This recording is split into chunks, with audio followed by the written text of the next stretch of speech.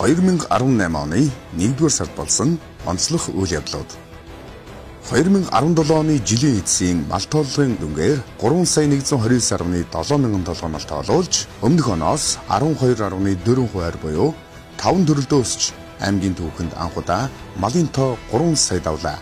Нийт малын тоогоор 1-дүгээрт 285.3 мянган толгой малаар тисэм, 2-дугаарт 240.1 мянган толгой малаар наран булгасан, 3-дугаарт 227.9 мянган толгой малаар өмнө говьсон, 4-дүгээрт 215.2 мянган толгой малаар өндөр ангасан, 5-дугаарт 194.5 мянган толгой малаар хиргалсан бусад сумдаа тэргүүлж байна.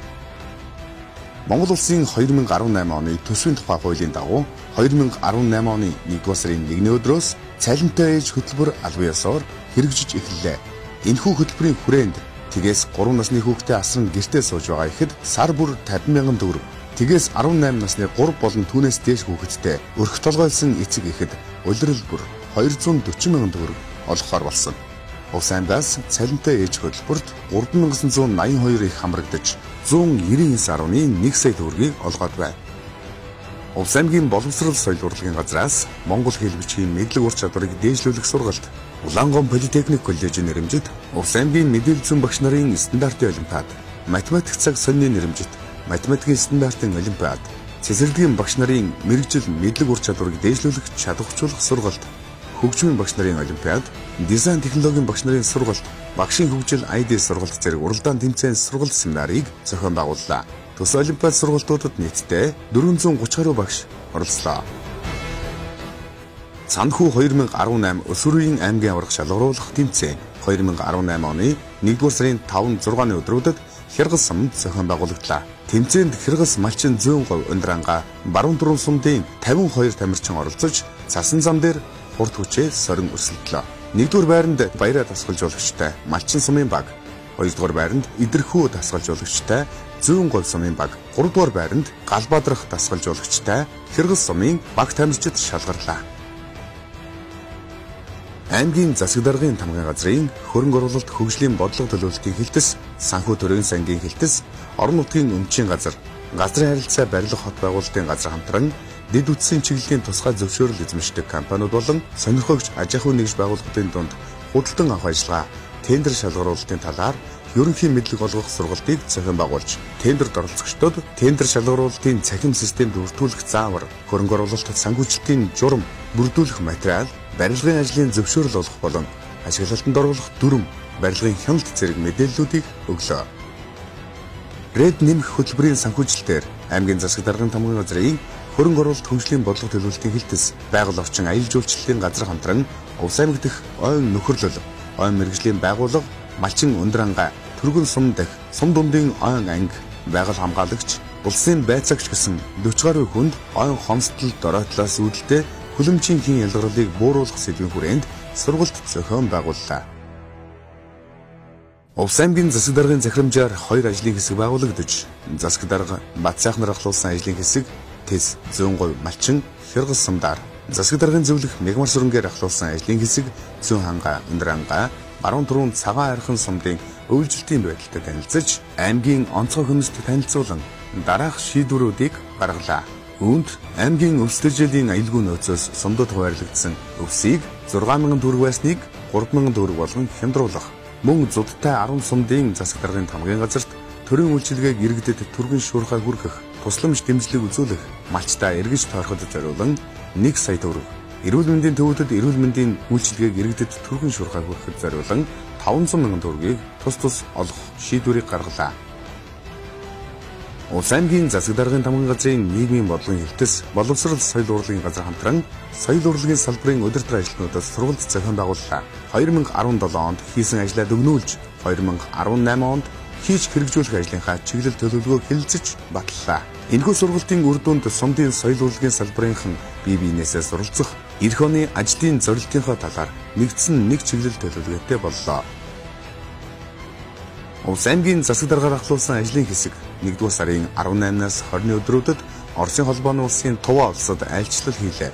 Уулзалтаар хөлийн бомбын асуудал, зам тээвэр эрчим хүч, худалдаа дэд үтсийн талаар болон 2018 онд хамтран хэрэгжүүлэх чиглэлүүд, мөн ойрын үед хөдөө аж ахуй, аялал жуулчлал, боловсролын салбарт хамтран ажиллах талаар саналаа солилцлоо. Улс аймаг спорт авиралтын стандарт хамтаа боллоо. Спорт авиралтыг Олимпийн отгон төрөл болгож 2020 оны Олимпиад оролцуулах болсонтой холбоотой 2016 оноос эхлэн орон нутагт спорт авиралтын холбоод байгуулагдах болжээ. Энэ хүрээнд улс аймагт 2016 оноос спорт авиралтын холбоо байгуулагдан үйл ажиллагаагаа эхлүүлж авиралтын хамтаа болох зорилт тавин ажилласны үр дүнд 9.8 сая төгрөгийн орон нутгийн төсвөөр ерөнхий боловсролын цогцлбор 1-р сургуулийн биеийн тамирын зааланд стандарт шаардлага хангасан авиралтын хан ийхүү ашиглалтанд орлоо. Улс аймгийн сумдын засаг дарга нар аймгийн засаг даргын зөвлөлд 2017 оны ажлаа тайлагнаж 2018 онд хийж хэрэгжүүлэх ажлуудаа танилцууллаа. 2017 оны ажлын үзүүлэлт тайлан тавьсан байдлын үнэлгээгээр Бөхмөрөн сум 1-р байр, Завхан сум 2-р байр, Өмнөгов сум 3-р байр эзэлсэн бол агентлагуудыг дүгнэж байр эзлүүлэхэд 1-р байранд боловсрол соёл урлагийн газар, 2-р байранд онцгой байдлын газар, 3-р байранд эрүүл мэндийн газар тус шалгарлаа. Улс аймгийн засаг даргын дэргэдэх хил хамгаалахад туслах хүчний зөвлөлийн нэгдсэн зөвлөгөө хилийн 245 дугаар ангид зохион байгуулагдлаа.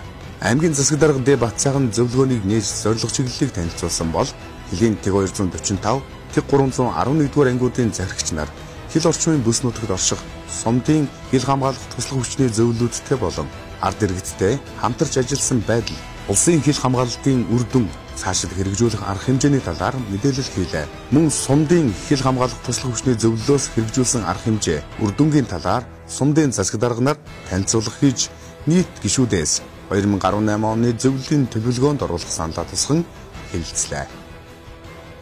Аймгийн засаг дарга Батцаахан нийгмийн бодлогын хэлтсийн дарга Амраанаар сумдын Ахмадын хороодын дарга нартай уулзаж аймаг орны өнөөгийн байдал, Ахмадын талаар баримталж байгаа бодлого, хэрэгжүүлсэн үйл ажиллагаа, цаашдын чиглэлийг танилцуулж Ахмадын хорооны дарга нарын саналуудлыг сонсож ярилцлаа. Сумын Ахмадын хорооны дарга нар аймгийн удирдлагуудад хандан Ахмадын зөвлөлийг ажилуулсан, Ахмадын ордонтой болох асуудлыг шийдвэрлсэн зэрэгт талархлаа илэрхийлж цаашид Ахмадын зөвлөгөөнд зохион байгуулах, Ахмадын самтай болох, сумдын Ахмадын өрөөг тогтчуулж техник тоног төхөөрөмжөөр хангах, сум байгууллагын ажил дүгнэхэд Ахмадын байгууллага Ахмадаа хэрхэн дэмжин ажилласныг үзүүлэлт болгон оруулах зэрэг саналуудыг тавилаа. 2017 оны засгийн газрын 82 дугаар тогтоол эрүүл мэндийн сайдын А451, А472 тоо тушаалын хүрээнд улс аймгийн хэмжээнд эрүүл мэндийг дэмжигч байгууллага эрүүл ажлын байр шалгаруулах тушаал журмын хүрээнд эрүүл мэндийн газарт нийт 15 байгууллага тайлангаа ирүүлсэн. Үүнээс эрүүл мэндийг дэмжигч байгууллагын 1-р зэргээр 5-р цэцэрлэг, 3-р зэргээр тэмүүлэл 8-р цэцэрлэг, эрүүл ажлын байр 1-р зэргээр ерөнхий боловсролын 1-р сургууль, нэгдээхээ 9-р цэцэрлэгүүд тус шалгарлаа. Засгийн газрын 2016-аас 2020 оны үйл ажиллагааны хөтөлбөрт биеийн тамир спортын салбарын мэдээллийн цахим сан бүрдүүлэх ажил хэрэгжүүлэхээр тусгагдсан. Энэ ажлын хүрээнд боловсрол соёл шинжилгээ ухааны спортын яам чиглэл өгч, үндэсний статистикийн хороо, засгийн газрын хэрэгжүүлэгч агентлаг, биеийн тамир спортын газар хамтран биеийн тамир спортын салбарын статистикийн улсын анхдугаар тооллогыг зохион байгууллаа. Монгол улсын шадар сайд, улсын онцгой комиссийн дарга инх төвшингээр ахлуулсан шуурхай бүлэг, улс аймгийн өвлжилтийн нөхцөл байдалтай танилцах, тулгамдж буй асуудлыг шийдвэрлэх, өвлжилтийн нөхцөл байдалд үнэлэлт дүгнэлт өгөх зорилгоор аймгийн онцгой комиссийн өргөтгсөн хурлыг хурлдууллаа.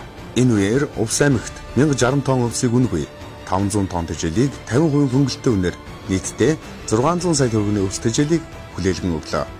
Шадар сайд энэ үеэр Бөхмөрөн Тэс зүүн гол сумдын эрүүл мэндийн төвийн машины асуудлыг шийдвэрлэхээ мэдгдлээ. Улс аймгийн засаг даргын ивэл дор аваргын гараа өсвөрийн үндэсний бүхийн аймгийн аварга шалгаруулах тэмцээн, аймгийн волейболын холбооноос зохион байгуулсан холбооны цом 2018 тэмцээн, паверлифтингийн холбооноос зохион байгуулсан аймгийн аварга шалгаруулах тэмцээн, Шатар даам, гар бөмбөг, сагс бөмбөгийн өсвөр үеийн аймгийн аварга шалгаруулах тэмцээнүүд 1-р сард амжилттай зохион байгуулагдлаа. Улс аймгийн засаг дарга Батцаахан сайд нартай 2018 онд хамтран ажиллах гэрээнд гарын үсэг зурлаа. Гэрээ нь шудраг элтод хариуцлагатай төрийн албыг төлөвшүүлж, орон нутгийн удирдлагын бүх шатны байгууллагад ажлын хариуцлага, сахилга, дэг журмыг чангатгах зорилготой бөгөөд удирдлагын тунд дүгнэж байхаар чиглэл гаргаад байгаа юм. Мөн гэрээг байгуулснаар засаг дарга нартай хуулиар хүлээсэн чиг үүргийн хүрээнд хамтран ажиллах, харилцан хүлээх, үүрэг хариуцлагыг тодорхой болгож, үр дүнг үнэлж дүгнэх, иргэдэд хүрэх төрийн болон нийгмийн үйлчилгээний чанар үр ашгийг дээшлүүлэх зорилготой юм. Төсвийн ерөнхийлөн захирагч буюу байгаль орчин аюулгүй үйлчлэлийн сайд улс аймгийн засаг даргын хооронд байгуулсан 2017 оны гэрээний биелэлтэд хийсэн хяналт шинжилгээ үнэлгээний дүнгээр улс аймаг улсад 2 дугаар байрт эзэллээ. 2018 оны 1-р сард улс аймагт болсон онцлох үйл явдлуудыг танилцууллаа.